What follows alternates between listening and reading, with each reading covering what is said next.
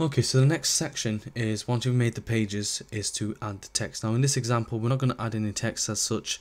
What I will do, however, is just finish off some of the things that we have. So you can see we've got the pages now, and the hotspot has been carried over from the template that we made earlier on. And what we haven't done is finish off this title here. So this is the home page. We're going to say welcome to the home page, very simply. Control and S. When you come over here, we're going to call this one welcome to the football page, obviously. Yeah, save. And then the last one, tennis page. Control S, done. So that basically completes the way it looks.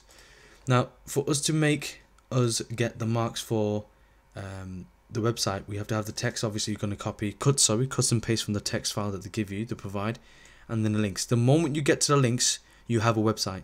If you don't get to this, you lose pretty much the majority, about 80 or 90% of the marks.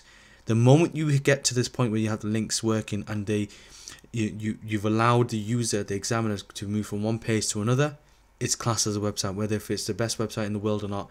If you're missing other links, if you're missing media, videos, and so on and so forth, you know, that's what determines you to, you know, whether you get a high mark or not. But until you get the links, you don't even have a website. It's not classed as a website. So what I'm going to do is basically make those links first, and then I'll show you the next thing that you need to know for the exam.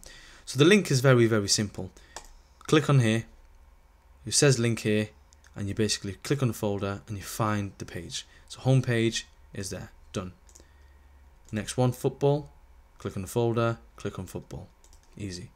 So it's simply look at the name of the button, go to link, and find the same named page. Same named page. There it is, tennis. Done. And then we save it. And we go to the next page and do the exact same thing 3 times. Okay, so I've just basically done all 3 buttons and all 3 pages. So what I'm going to do now is basically have a little preview, so test it. This is why this is so important, to make sure that it actually works.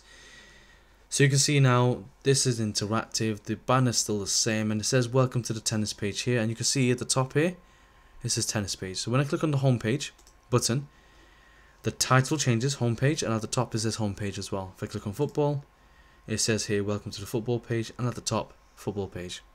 So now, assuming that you've got the text in there as well, you have a working website, you've got the majority of the marks, you're safe, and hopefully you're looking at getting at least a C.